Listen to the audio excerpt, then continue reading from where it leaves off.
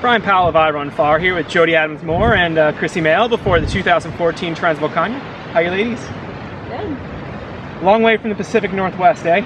It is. Both of you are from Washington originally, correct? Correct. And I can feel the ocean. yeah, you are just like Bellingham or a little warmer. A little warmer, yeah. A little more volcano. A little more volcano. So Jodee, I'll start with you. You're relatively new to the longer distance trail running stuff. What's it like going out? Did you see your first 50 miler? What was that like? It was a good first attempt. It got really hard halfway through when I was like, if I was running a 50K, I'd be about done. But I'm excited to try a second, especially here in this place. It's already like such a dream. I feel like I'm gonna wake up and be like, that was a crazy dream I just had. But I'm really excited.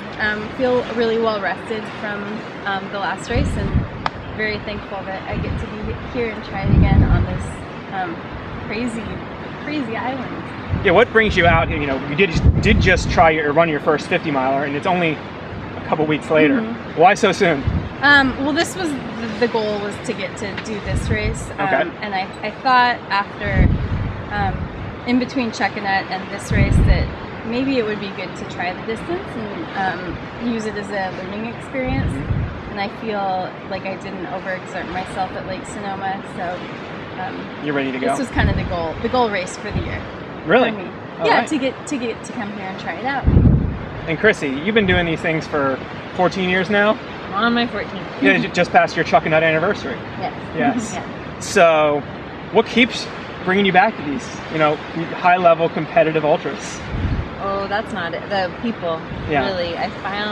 When I found trail running, I found the people that, it's like full circle. I put energy into running, but this community keeps bringing it back. And then the places you get to go and travel. In 14 years, I can't remember a race that I've run where I'll be surrounded by an ocean the entire time, let alone the Atlantic Ocean. It's just, it's like a dream. Like every time you wake up in a new spot, it's like, where am I? Am I at home? And some of those dreams are challenging, and some are.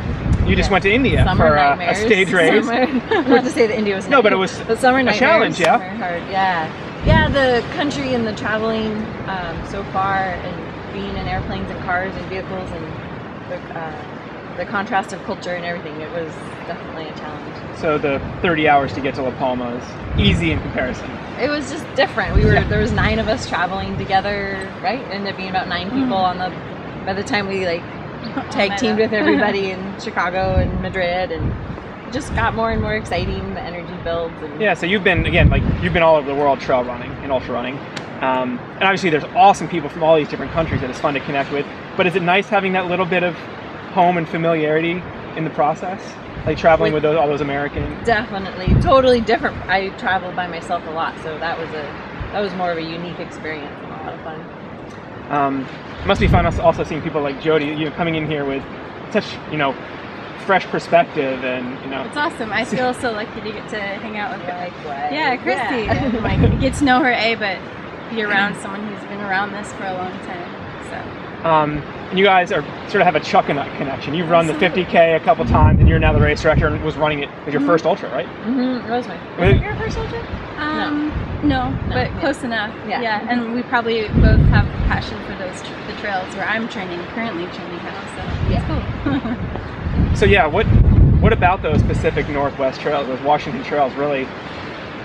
Was it the trails that got you going?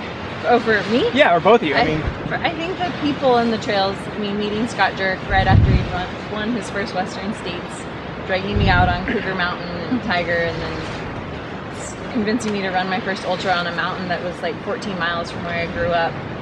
That's where I cut my teeth, the Pacific Northwest. I know how to run on mud. I do not know how to run on snow. That's been the biggest challenge living in Boulder, and learning the different terrain and harder technical trails. It's probably not a lot of experience for either of you on volcanic pumice. No. Krissy, you've been doing this again for 14 years. Any advice to someone who's, No, she's great. She knows what she's doing. You're no rookie to running or competing. You've been doing this for quite a while. What are you guys most excited about this weekend? Jodee? Seeing this island, being up high on it, seeing the ocean down below, and experiencing the European flavor of everything. Being around all these different languages and all these runners from different places, it's very exciting. And seeing how well I can do this, because it sounds really hard. Krissy? Yeah, I think I just keep picturing that view. I'm looking for that 360 view of ocean. Probably stop me in my tracks. There'll be a few of those, actually, because you're running that ridge line for so long. Yeah, that just blows my mind.